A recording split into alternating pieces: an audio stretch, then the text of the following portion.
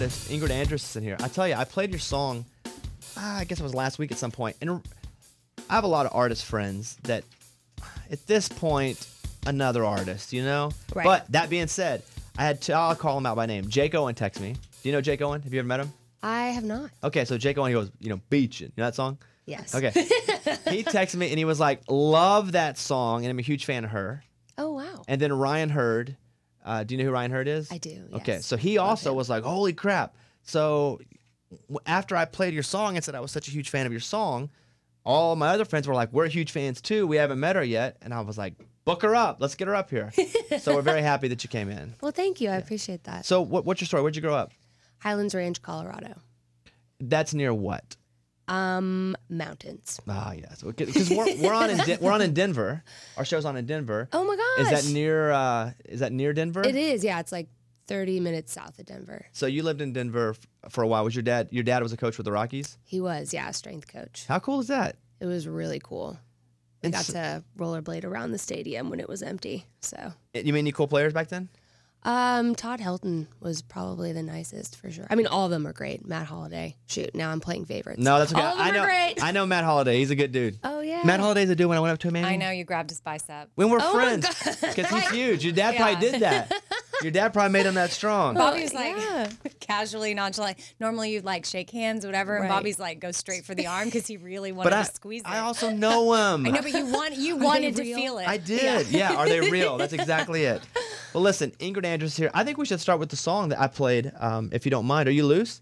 Do you have your tone? What are you working with over there? What's that one called? This one's the Royal Grand. We do have Jazzy Joey. Ooh. If we want to go with that I one. do like Jazzy Joey. I wonder who Joey is. Go ahead. Okay. What else you got? Sci-fi. I feel like this is the vibe. That's like Prince. And if the elevator, let's go crazy. What about, do you ever watch Friends? Yeah, I do. You know when Ross would play on the keyboard and he'd be like, chum, chum. That was his whole performance. Yeah, that was the whole performance. Do you have one of those? Let's see. I don't think By the way, this is so. how, by the way, we don't even have a place to set a keyboard.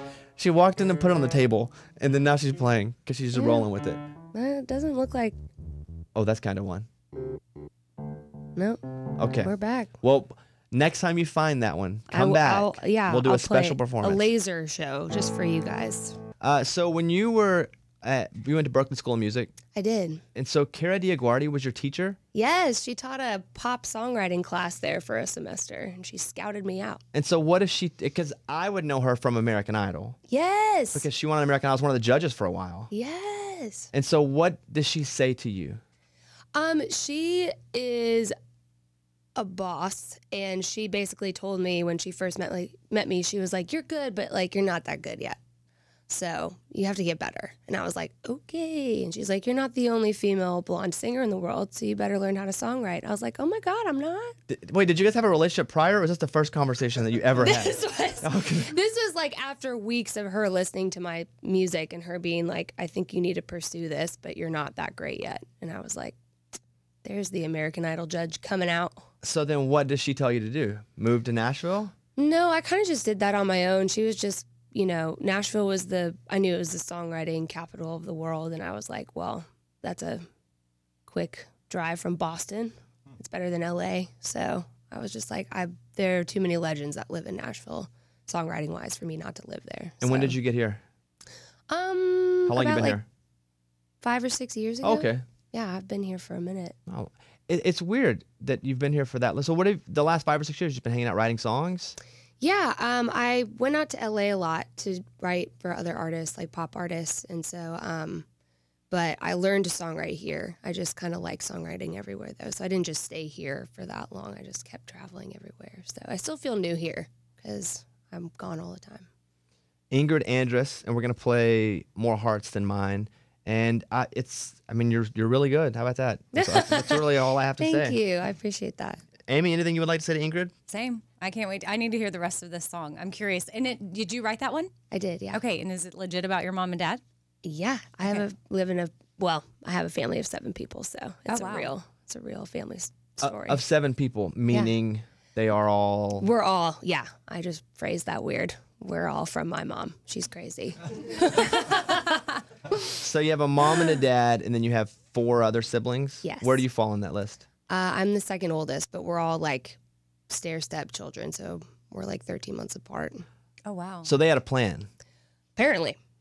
You're very busy for a while. Very busy, and we were homeschooled at one point. Oh, so, my gosh. yeah. Amy's kids are homeschooled now. Yeah, but not by me. Oh, okay. Wait, who taught you? Your parents? My mom did, yeah. And my dad did science and went over our heads. He was the smart one.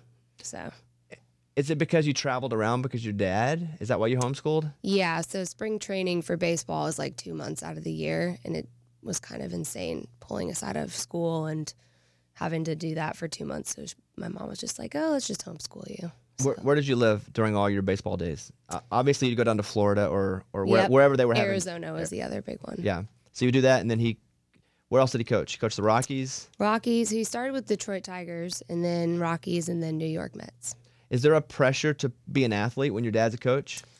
Well, I did sports more than music, actually. Music was kind of like an accident because it was like a hobby of mine, and nobody told me that you could do it as a career.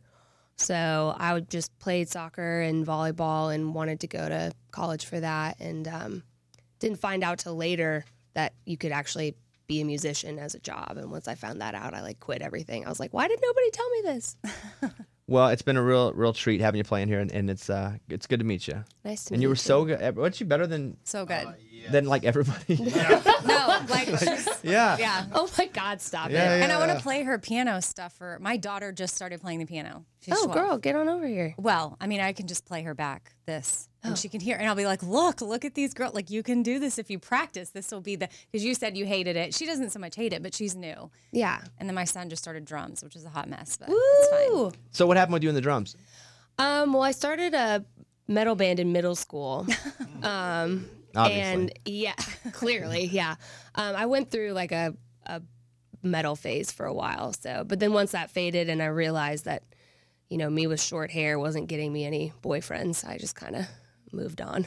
So, All right. Well, I'm gonna I'm gonna say some things about you. Play me out here on the keys. Just play me a little something as I talk over you. Go ahead. Okay. All right. That is Ingrid Andress. You can follow her on Instagram at Ingrid Andress.